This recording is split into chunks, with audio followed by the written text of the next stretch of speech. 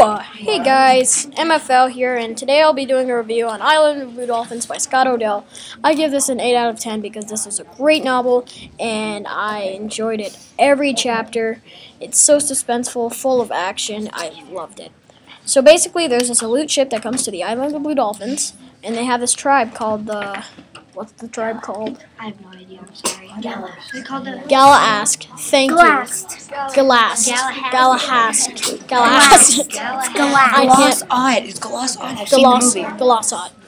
There's this tribe called the Galasat that lives on the island. When the Aleuts come, Aleuts are like Russian people. Russian. All that stuff. So basically, they come to hunt sea otter, but the tribe doesn't do a fair chance with their thing, and so they don't do the trading, and it's a mess. But they disagree, and the captain of the Aleuts kills the chief, so they elect a new chief.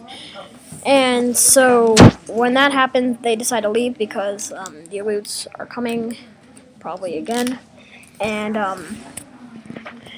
so they want to leave. But then Karana, the main character, who's a girl, and Ramo, her brother, is stuck on the island without them because they left. And so Karana spends like 30-some years. 30. No, she was 12. She was 18. No, 30 years. 18 years. She was there 18 years.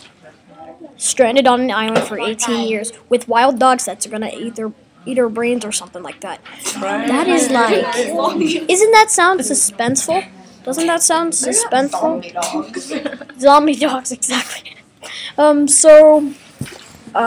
This is a great novel if you love suspense. This one's a really, they like cliffhanger. Like, there's just this big cliffhanger. You don't even know if you've read the novel. Comment below if you read the novel.